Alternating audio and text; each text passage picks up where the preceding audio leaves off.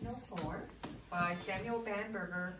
We do the history of the Regency era. So Thomas Jefferson ice cream was first introduced back in 1812.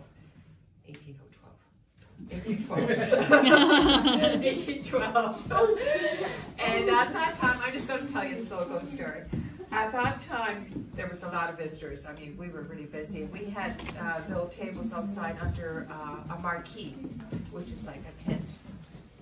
And there was this lady with her daughter from England. And I would say the daughter was about 8 years old, 8, 9-year-old.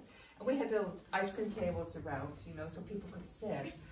And all the chairs were taken. And this little girl said, "Mummy," in her British accent, says, "Mummy, that man is very upset." And her mother's looking at her, where do you see that? Over there. And there was a lady sitting in that chair. And I guess there was a man standing behind that lady, which no one saw.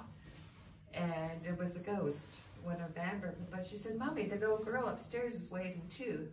We didn't have the home open. It was locked because we were just dealing with the ice cream festival over there. And she saw girls standing up at the window over there. One of the houses in the Indian village is also haunted.